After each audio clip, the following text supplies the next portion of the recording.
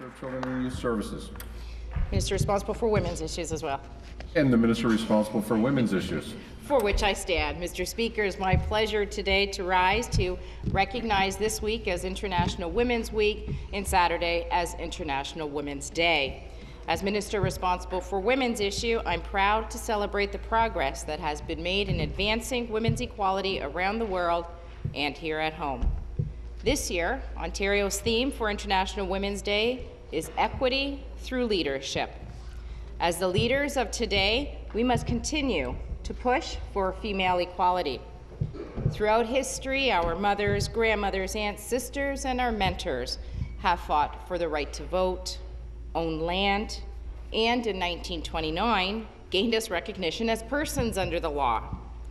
Strong women like Agnes MacPhail, the first female MP, and the famous Five, who had stood up for equal rights, insisted on equal opportunity, and made progress toward equality for all women.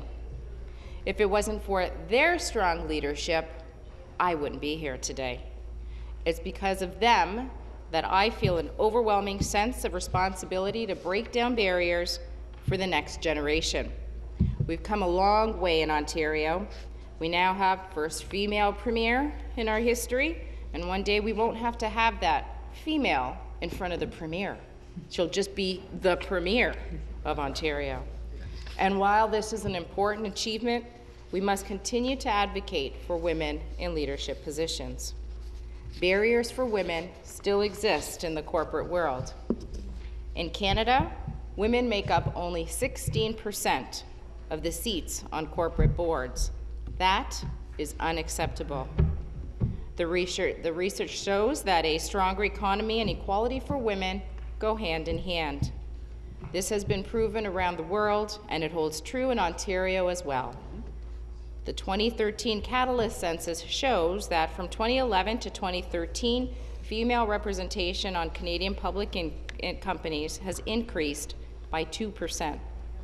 While that's a promising sign, it's evident there's more to do. This past summer, our government asked the Ontario Securities Commission to undertake a review and public consultation on a comply or explain approach to corporate governance.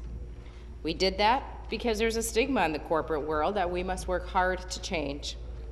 The data shows that when it comes to return on investment, companies with more female directors outperform those with the least by 26%. We've seen that when other countries have adopted a comply or explain approach, there's been an increase in female corporate leadership. As a government and as female role models, we must continue to work hard to break down barriers for the women of today and the leaders of tomorrow. 30 years after the creation of the Ontario Women's Directorate, progress has been made toward full economic equality.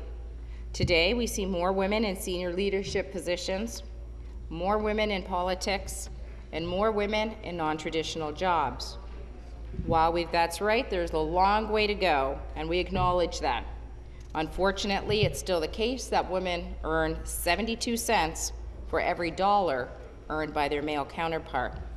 We must continue to work together, to work hard to address this discrepancy.